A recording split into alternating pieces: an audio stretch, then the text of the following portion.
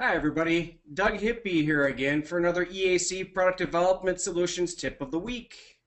Today we're going to talk a little bit about tolerance boundaries and dimension boundaries. These are applications that you can use in the event that you would like to create tooling in the middle of a specific tolerance, or maybe at the high end or the low end of a specific tolerance. You can drive this capability either feature-based or it can be done throughout the entire model.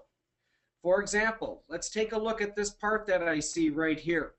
When I go over to the drawing, you're going to notice that the drawing itself has a unilateral tolerance. So the 80 diameter that's in the middle of this part has a plus 0.03, plus 0.06 tolerance.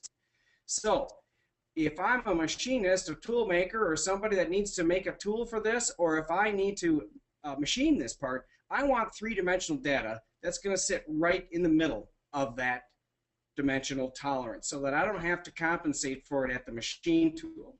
So let's take a look on how you can help your downstream applications in your 3D application very quickly and easily.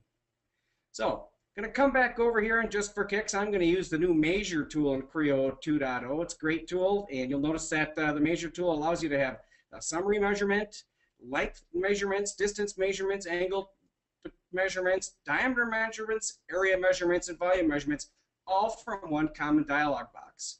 In this case here, I'm going to take a look at the diameter on the interior of this part. This is that diameter that has that unilateral tolerance.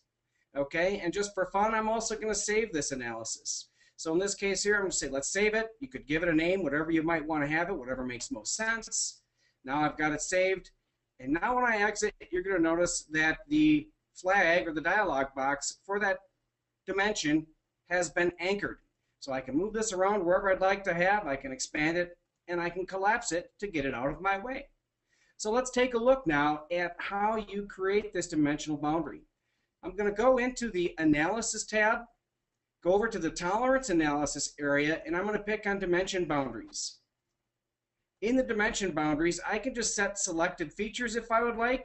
In this case, I'm going to say, let's just do all of them, and let's set those in the middle of my dimensional tolerance. Once I've got that set, I can just say I'm done. You'll notice that I get a regeneration of the part model. Now, take a look at that measurement that I've got up here. You'll notice now that that diameter of my geometry is actually set right smack dab in the middle of that unilateral tolerance. So as I export this model, or if I hand it over to my Creo Parametric NC programmer, they've got this set at the middle, and they don't have to worry about making that compensation either during the program or at the machine tool itself. Now, let's go back and take a look at the drawing just to see what impact it has on the drawing. Absolutely nothing. It's still going to notice what that nominal dimension is, and it's also going to have that tolerance in there. So, in order to help those people in their downstream applications, this is something you should consider if you've got tooling that's going to be built, or if you've got some programming that needs to occur downstream.